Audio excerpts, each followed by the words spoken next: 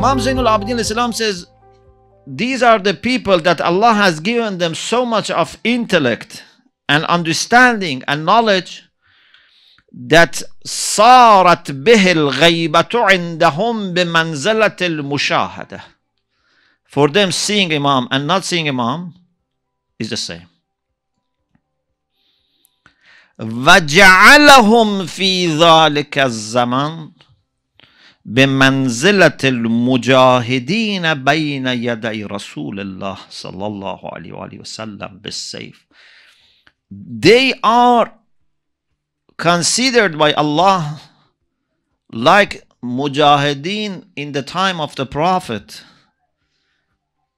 who were defending Islam in its time of loneliness, when Muslims were very few and they had all Quraysh and tribes of Arabs against them in that time of Islam being very weak. They defended the truth, they defended the message of God. Allah treats these people, even if they are not involved in any fight or battle, just they are fulfilling the requirements of believing in Imamah, Allah rewards them like those mujahideen. Maybe this person is a doctor, is an engineer, maybe a teacher, maybe a housewife, a driver, a cook, whatever. But Allah considers them as those who did jihad in front of the Prophet sallallahu alaihi wasallam.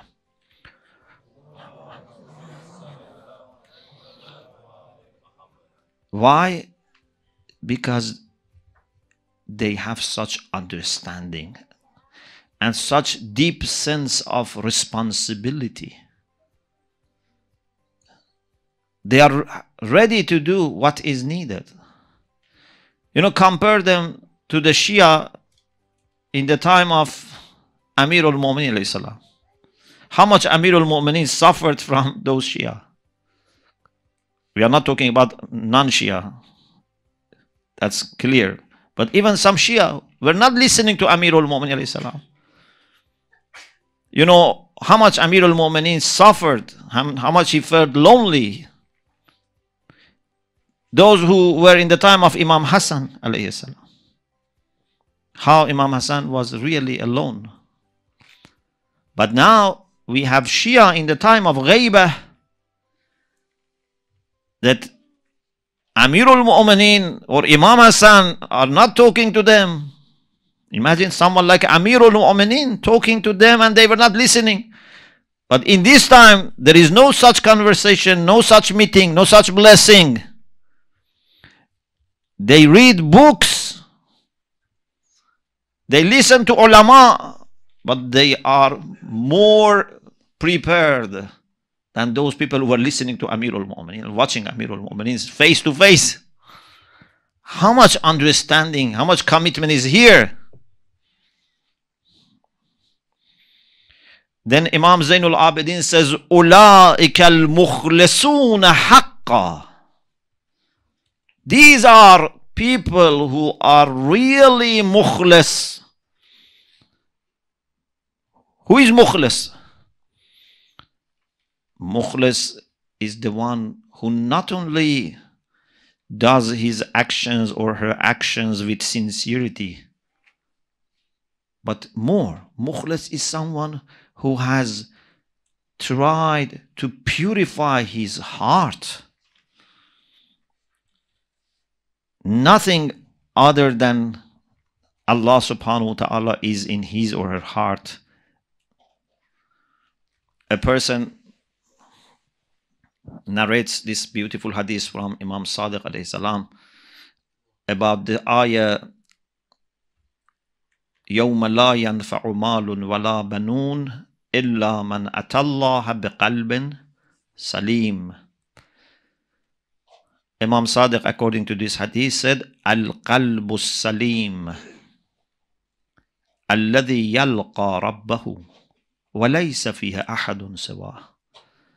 Qalb Saleem, a healthy, pure heart, is the one that meets his Lord without anyone else being there, is fully dedicated to Allah subhanahu wa ta'ala. Imam Hussein alayhi salam says in Dua Arafah, Ilahi anta alladhi azalta al-aghyar an qulub ahibba'ik hatta lam yuhibbu sawak. You removed anyone other than yourself from the heart of your lovers. They don't love anyone other than you. Yes, through you, under you, they love others. If you want to love more, if you want to expand your love, dedicate your heart to God, and then you can love under God all creation. But next to God or instead of God, your heart becomes very close. Then you can only love in a selfish way. You can love only yourself or maximum your family and children. If you want to expand your heart and love more, give your heart to Allah subhanahu wa ta'ala. And when Allah comes to your heart, expands your heart. And then you can love everyone. So, Mukhlis is not only who says his prayer with pure intention, or the fast pure intention, does charity pure intention. Mukhlis is the one who has purified his heart, his mind, his very existence. أولئك المخلصون حقا والدعاة إلى دين الله سرا وجهرا. These are the people who call towards Allah's path secretly, privately, or publicly. Means all the time. Whether they speak or they are silent, people are inspired by them. They don't need to talk too much. Even if you just are in their presence, you are motivated. You are inspired. You want to become a better person. You want to become a better Muslim. So, these are the people that can be counted as Muntazir, as people who are waiting actively for Imam Mahdi Ajjalallahu Ta'ala Farajahu Sharif. So, if we Shia in this time want to be able to be counted as true Muntazir for Imam Mahdi Ajjalallahu Ta'ala Farajahu Sharif, we need to improve our knowledge. We need to improve our understanding, and that is through thinking. We need to improve our ability to make proper decisions. Decisions which are not driven by our comfort or selfish interest. Decisions which are driven and inspired by purity of the heart and intention. Decisions which are for the common good, not for personal good. And one of the things that can help us in all these matters, if we have a good sense of community. In community, you can gain all these things in much more fruitful and productive way. This is not something that we can do it on our own. Community is where you get energy from each other. If I forget, you remind me. And if I remember, you add to my determination. There's a beautiful hadith that says about a good friend, that a good friend is that en nasiya ذكره وإن ذكر أعانه. If I forget, he or she reminds me. If I remember, he or she would help me.